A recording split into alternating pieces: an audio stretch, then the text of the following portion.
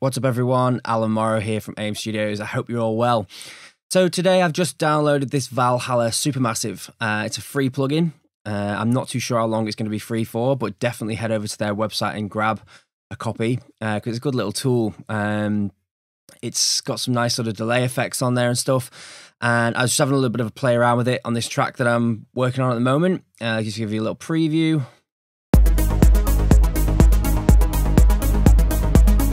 Very early stages, just sort of getting a bit of a groove and a loop going.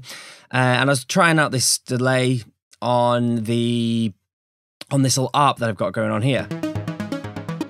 Having a little flick through some of the presets, and I think one of the main things that I'm going to probably use this for is it's really good for sort of creating some tension.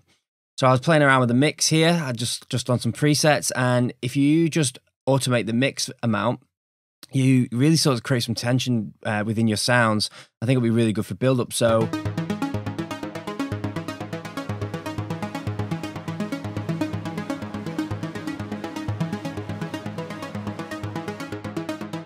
only a very subtle amount. It doesn't have to be anything crazy, but it's all these little subtleties that make a massive difference. So, you know, coming into like a bit of a drop, for example, to take the kick out.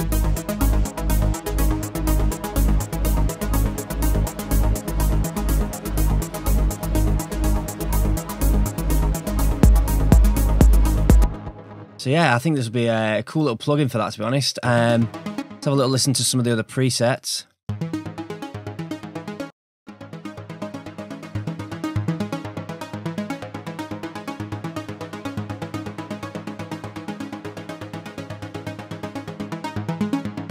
Yeah, definitely. I think that'll be cool.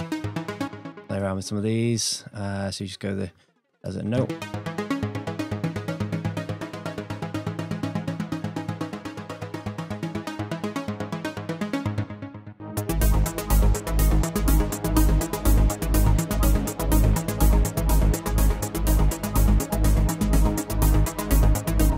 Yeah, I definitely think that'll be cool for that sort of stuff. So definitely go check it out, guys. Let's see what else they've got. They've got some a little flick through. There's heaps of presets just to get yourself started. But I find that these things are always good for just subtle little changes.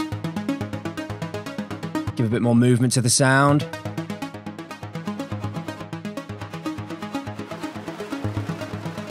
Change the warp there, delay amount.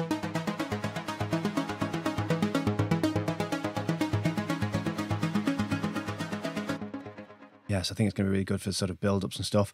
But yeah, definitely head and check it out, guys. If you have already got it ready, let me know in the comments below what your thoughts of it are so far and what you sort of will be using it for. I think I'll be definitely using it as well for sort of maybe atmospheric sort of pads as well, just sort of give them a bit of movement. But yeah, let me know in the comment section below what you'll be using it for and what you think of it so far. And please hit the subscribe button and the notification bell for more stuff like this. Thanks a lot for watching, guys. I'll see you soon.